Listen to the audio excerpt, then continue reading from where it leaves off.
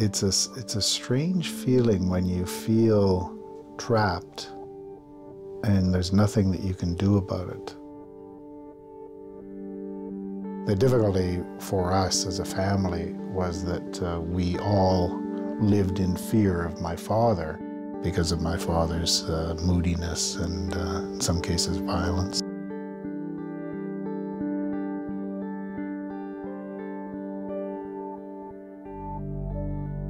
It was one of those days when I was waiting for my father to get up and come out, and I was sort of under orders to do so. It was a warm summer day, beautiful day.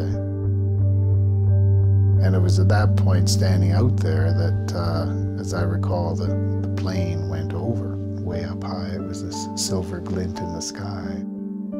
And I looked up at it and thought, life appeared to be just exactly as it was.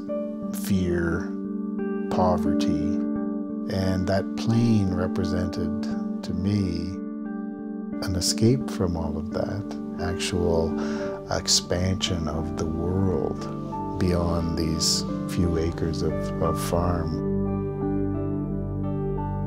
It's funny how those moments stick in your mind. I can see it now talking to you. I can see that plane in that yard 50 years later.